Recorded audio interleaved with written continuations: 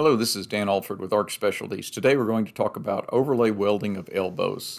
Over the years we've built several different configurations, both longitudinal and circumferential. We found that some of the problems with longitudinal welding is distortion in the part and trying to get all the beads to line up.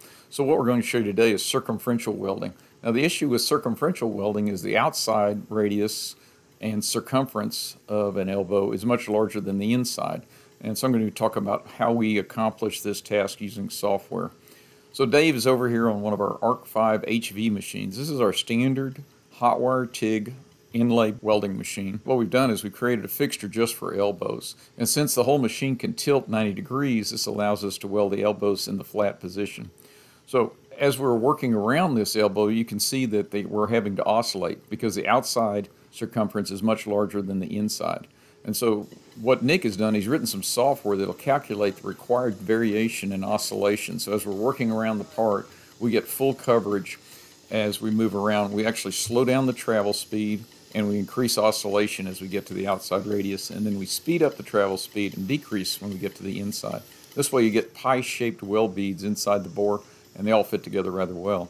This is our standard hot wire welding package. You can see the gas tungsten arc welding torch with the tungsten electrode, and then behind it we have the hot wire feeding in. So we're actually preheating the wire with low voltage AC power, probably around 100 amps, and this increases our deposition rate and decreases our dilution.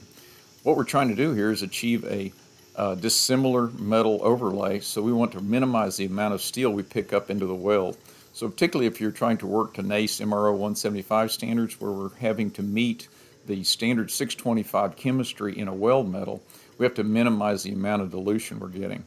And we do that with 2 layers. So here we see the finished joint with extremely consistent weld thickness. Here's a section where we have 2 different welds. This is one is 2-layer, one is single layer. Then what we did is we used our X-ray fluorescence gun.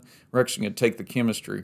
And you can see from the X-ray fluorescence gun we're down below 5% iron. This means we made standard 625 chemistry, and we passed the NACE standards on this. So this is the way that we found that works best for welding smaller elbows. There's limitations on radius and diameter because we have to get the torches in from both sides of the part, but it's a great way to overlay clad. We've had success with this product across the world. If you have a welding overlay task for an elbow and you think this might work, we have a system running in our lab just for testing of your parts. At Arc Specialties, we thrive on problems. Send us yours.